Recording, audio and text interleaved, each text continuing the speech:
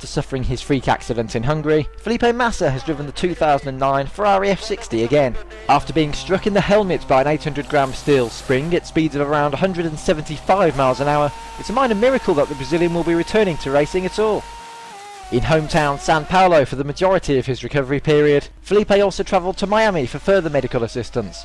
And with the limited testing regulations this year, Massa will not be required to drive the new car until February. As testing begins in the new year, memories of his accident are likely to be cast aside as Massa prepares to partner old sparring partner Fernando Alonso in one of Ferrari's most intriguing driver lineups ever.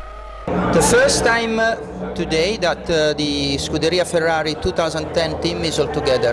What would you like to say to our supporters? Well, it's already a great feeling, you know, to be the whole team together, already doing the first job for next year, but now in terms of celebration, and it's always really positive, so I hope we're going to have the best team in 2010, and already the first impression was very good. Well,